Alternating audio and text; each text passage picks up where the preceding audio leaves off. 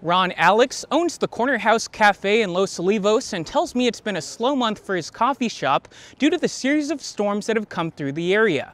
I'm Jacob Dizon, covering your community in Los Olivos, where despite the rainy President's Day morning, his business and others have been keeping busy.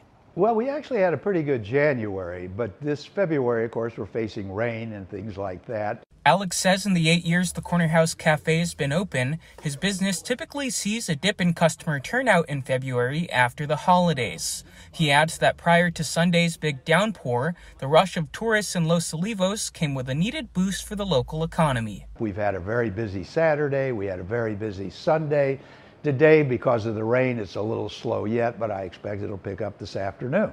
On Monday, I also caught staff at Nella Kitchen setting up for the day, where bar manager Chris Hughes says he believes the rain is impacting business at his restaurant as well. A little bit slower because of the rain, of course, so I guess, that definitely puts a little bit of a damper on things. But still, every night we're always doing, really good covers. Same with just Los Olivos in general, just having a lot of tourists come up. One of those tourists Monday was Carrie Clay of Columbus, Ohio. Our daughter had a little vacation, a week of vacation, so we planned to come out for a biking trip. However, Clay says her family's plan for a President's Day bike ride was canceled because of the rain, which is why she spent the morning checking out the local storefronts of town. People like to shop, they like to eat, they like to drink the wine out here.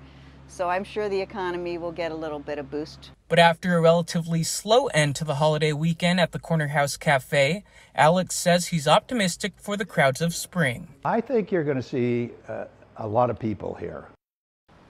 Other business owners I spoke with tell me they've also begun offering new specials this winter to bring out more customers during the rainy season. In Los Olivos, Jacob Dizon, KSBY News.